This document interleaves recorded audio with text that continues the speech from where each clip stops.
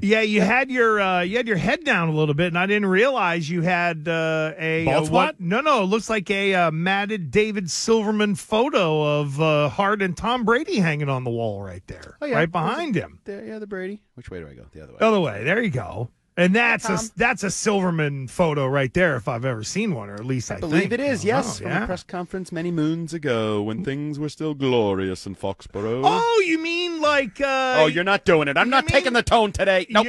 No, you mean like in the Athletic today, where other NFL executives are kind of laughing at the Patriots. There was the line in there about. It's as if Robert Kraft can't admit he's a part of the problem, essentially.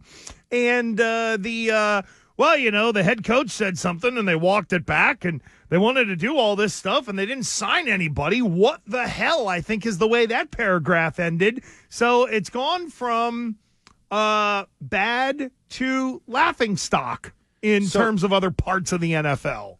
So first of all, you knew there were always going to be haters out there that were ready to pounce because the Patriots were dominant for 20 years and they had to take theirs, and now they can giveth it backeth, as the Rocketh would sayeth, the week of WrestleMania. Okay, he's a bad guy now. He doesn't do that anymore, but nevertheless. But also, I would say, forget the phrases. Those are on a separate page, in my opinion. The misspeaking by Gerard Mayo and sort of that. But wouldn't this time of year, wouldn't they be damned if they do and damned if they don't? If they go out and blow $100 million on Calvin Ridley, people are saying, oh, they're trying to fix it quick. That's not the way you do it in the NFL.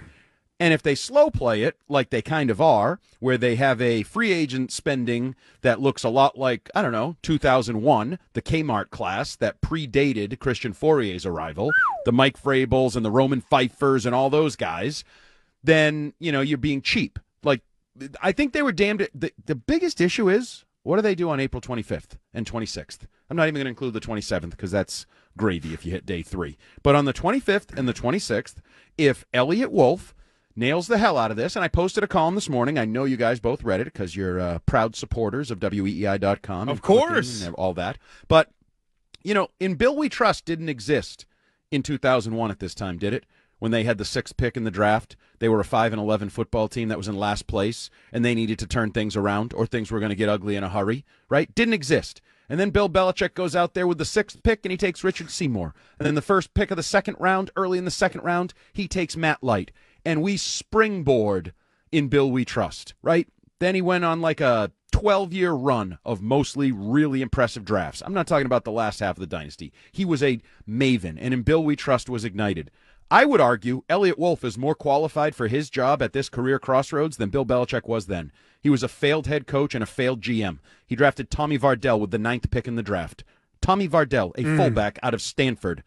I love fullbacks. He's more of a tailback, but okay. His nickname was Touchdown Tommy, okay? Not in Cleveland it wasn't. Well, it was Bust Boy. It Bust was. Boy, thanks to Bill Belichick, the BB twins. So Eliot Wolf has spent 20 years learning his craft. He's qualified for this opportunity. That is what everything hinges on, what Eliot Wolf decides on April 25th with the 3rd pick in the draft. None of the talk matters. Kraft is cheap, and Jonathan's the GM, says Mike Lombardi. All of that is nonsense. Either make the pick or don't make the pick. Make the right decision. Your career will be made. The Patriots will be going in the right direction, or we'll be talking about who's next in this rotation of GMs that we'll go through in the next 10 years. So when you hear Eliot Wolf reports, sources, it's been heard or said that Eliot Wolf is pushing for J.J. McCarthy, you think what? I think it's a silly season rumor. I don't buy it. I don't really see much shot of that happening. And I'm always hesitant to take this as anything more than just guys talking. They're in the business, and they're at pro days, and there's what? Patriots had 9 guys there. So let's say every team has 5 guys at these QB pro days. That's 160 dudes standing around BSing. You know what 150 dudes standing around BSing is good for? Pretty much nothing. I was going to say, what does 150 dudes standing around doing nothing look like? I would say a Super Bowl party in the early 2000s. Absolutely. We're at I the regret FHM going party. to. Yeah, we're at the Maxim party. Awful. The Playboy party. Awful. It's just a bunch of dudes wearing khakis drinking Pickle Coors party. Light. It's like Mike Cadlick's Friday night pizza. It's covered with pickles everywhere. Gross. And just not fun. But yeah, like, that's a bunch of guys standing around. That's fine. Do I think they're probably speculating? Sure. Yeah. Do I think they might? Oh, the one guy heard from his buddy who heard from his buddy who's with Cleveland who once got the car for Eliot Wolf that he likes J.J. McCarthy. I don't put any stock in it. It would stun me if the Patriots took J.J. McCarthy, Jonathan James, with the third pick. Stun me. Well, it'd be a fireable offense probably because it's just bad asset management at that point. Right. And when you manage your assets poorly, you are a... You're fired is what you are. Yeah, we'll go with that. You're fired. There you go. You're fired because Eliot Wolf, I think we kind of need to remember, is sort of auditioning still, right? Maybe. I don't buy that he is. He's the GM. So Kraft has to BS all the other owners that there's going to be a real process. That's really so. It's we're avoiding the Rooney Rule. There we go. I mean, that's from afar. It looks like that's what it is. That works for GMs as well. In doing it with Mayo, you at least put it on paper and sort of did it to the letter of the law. To then turn around and look at everyone and say, "Well, we'll decide after the draft for the guy who I just haven't given the title for." Like, what are we doing? But it's also flawed. I mean, he just hired a 36-year-old man who's an African-American to be his head coach. He hired a 30-something black man to be his defensive coordinator. And if he hires Eliot Wolf to be his GM, we're going to say he was racist and didn't interview enough. You know what I mean? No, it just goes back. I understand the reason for it, but the execution is terrible. That's the thing. It just goes back to the whole get the bad man out, and then we'll maybe figure it out from there. And it still feels like we're in that process. Can I poll the room real quickly? Just give me a yes or no. You have faith in Eliot Wolf to either make the pick or not make the pick on April 25th. Make the pick or not? No. To make the decision. Whatever the decision is, you have faith in Eliot Wolf to execute it. Yes. Caveat in a way. No, not allowed. Yes or no, I said. No, he doesn't play games very well. The only reason I say yes is because everyone down there has already decided that's what they should do, so it's really not Eliot Wolf's pick. Oh, I think it's 100% Eliot Wolf's pick. I think it's 100% what he decides. I think no, it isn't. I don't think it is. Well, they're telling him, it's quarterback, and then whichever one falls, that's the one you're going to like. There is no choice here. There isn't. It's not. Couldn't that be the choice? Because that's my choice. I think there's three franchise caliber quarterbacks ready for which available. one flops down, and there you go. Absolutely. Flop is a negative term, typical of your tone. You're very Rich Keefe in that way you presented that. But again, if you're the third of three, what are you, the bronze medalist or the gold medalist? Okay, I don't know. Patrick Mahomes went with the 10th pick in the draft. Like, just because you go somewhere doesn't mean you're the worst But one, again, I think they're all worthy of developing as potential franchise QBs. Yes, all three. But again, when you say the whole Eliot Wolf pick, this thing was decided as soon as Mayo sat down on the day they announced him as the head coach, for God's sakes. Well, there is no picking here, in my opinion. You don't believe that's okay. You don't believe it's okay to say, we need a franchise quarterback. No, we believe there's three available, so we're going to take the one that's available when we pick. Had they said it after they went through the process versus the first day of, hey, we're going to spend and we're going to do this and we're going to do that and we got this guy and we're going to take an important position, and then you turn around at the coaches meeting and do the whole, well, we're still kind of evaluating everything. No. Your mind was already made up that you were going to be happy on January 20th with the third of three. Well, your God, I don't think that's changed. Your God reportedly had Jaden Daniels atop the draft board in November, so no, it's not okay to make a decision early. My alleged God would have definitely traded down and taken J.J. McCarthy. No, that's not the report. He would just be there at number 3. NFL Network has reported that Bill Belichick was locked in on Jaden Daniels as early as November. He was by far atop his draft board. Yeah, you're picking and choosing what you listen to now. I see. No. Welcome to radio. Oh, wait a minute. So you're believing that Bill was putting together a draft board during the season? No, I was just using it. It was a tool in this argument. There you go. I am a tool in this argument. Andy Hart with us. So obviously, big trade. I'm sure you saw the Diggs going. Buffalo Bills trading Diggs to Houston.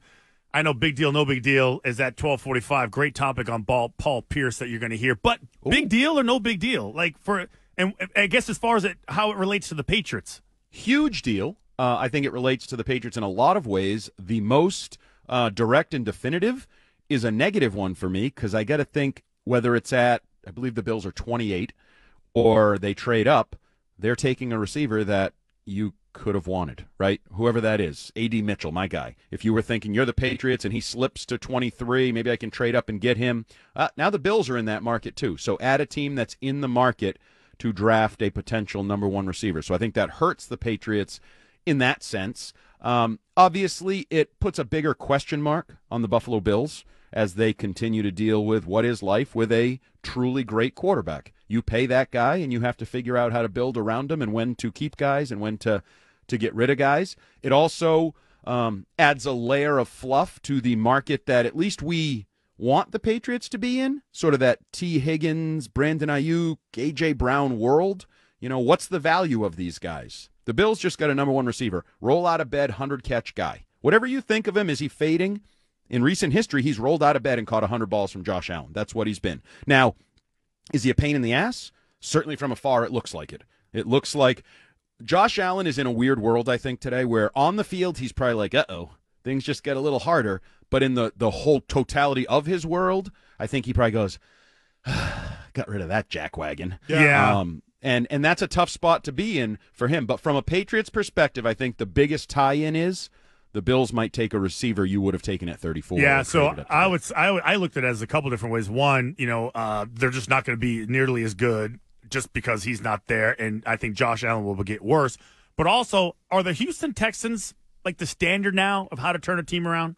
So, yeah, on paper. Now, I think it's get the elite quarterback, and all the other stuff seems to fall into place nicely because people want to go there, and you can make these trades for wide receivers that you're comfortable he'll be able to manage and deal with. So, yeah, it's not as it's more difficult to replicate, I think. But the thing that I think of with the Texans is, yes, their odds. They're now like the third best odds to win the Super Bowl. If you look at some of those sports books that love to send out those emails. Give it a day. I think they're in a tough spot because it's one thing to overachieve with a young quarterback, a young team, a young coach. Now you're expected. Now you're expected to win your division. Now you're expected to win a playoff game. I mean, I see people talking about AFC title game and Super Bowls for the Houston Texans, and that's difficult, that year two to, and I thought the Lions actually did a good job with that this year.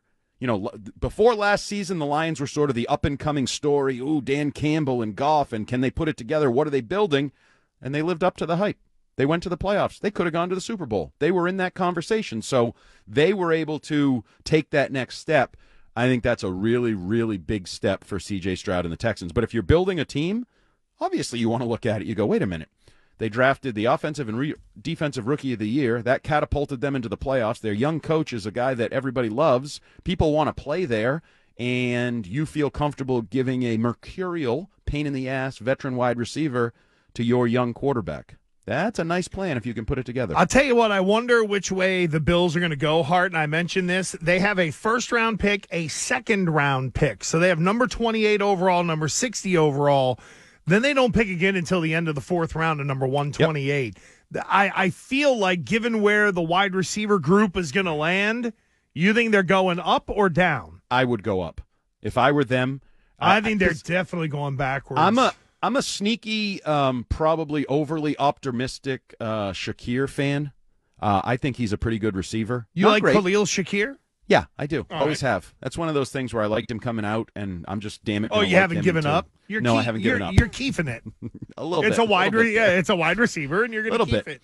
But I think he's a pretty good receiver, and they have Curtis Samuel, but you need to add a number one. You're trying to do probably what the Vikings did with Stefon Diggs. Trade Stefon Diggs and replace him with something better, Justin Jefferson. Now, is a Justin Jefferson going to fall to the mid-20s or whatever that was, 22, 23, where Jefferson went? I think he might, because I'm going to say it for the 10 millionth time. A.D. Mitchell out of Texas, to me, is a stud receiver that may make it to that point. I would trade up and go get him. What a shocker that Hart brings up his guy that he's keefed onto, which is Mitchell, because as I look at Tankathon.com, at number 28, they have the Bills taking A.D. Mitchell.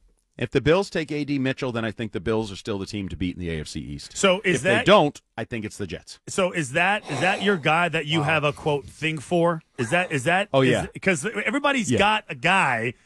is if you were to, forget about quarterbacks, right? That may just fall where it may. But after that, who do you have a thing for? Fall where it may. I see what you did there. Who do you have a thing for? Well, Drake Maye is my big thing. Minus the quarterback. Drake. I'm a maniac. I saw that. That was that was really lame, by the way. Yeah. If I had any energy, I would have responded, but it took me too long to write the tweet, and then I just deleted it. So, Grandpa. Totally. So, yeah, who do you have a thing for? So, Drake Maye would be my first thing. A.D. Mitchell would absolutely be my second thing, and I think that should be a consideration. Gresh, you ask what the Bills will do. I think the Patriots should consider that. I think the Patriots, there's a good chance you can sit at 34 and get a pretty good tackle. I think if you want to swing for the fences and try to do, it's not the Texans thing, because they swung for the fences with basically their quarterback and then their quarterback of their defense, and Will Anderson. And they nailed the hell out of it, right? You got the rookies of the year on both sides of the ball. I think from a Patriots perspective, we are all fixated on offense. So you're not swinging for the other side of the ball. You're swinging for his running mate, his Robin. You're going to take Batman at 3 under the scenario that a lot of people believe, and then you're looking for his running mate. A.D. Mitchell, to me, is probably the most undervalued receiver in this draft. Everybody fell in love with his teammate. Oh, Xavier Worthy, because he ran a 4.2 and all great. Who's the better receiver? Who is the better receiver? And I think it's A.D. Mitchell by a mile. Yeah, but speed is something, Belichick. Now you sound like Bill, where you don't care about the speed. Well, he still runs fast. He just doesn't run as fast as his teammates. Oh, I got it. He's got better hands, better routes, better everything. Let me put this to you then. Okay. You can flip number 3 with the Vikings to get 11 and 23 and end up with J.J. McCarthy and your boy Mitchell, or would you just rather have Drake Maye at number 3?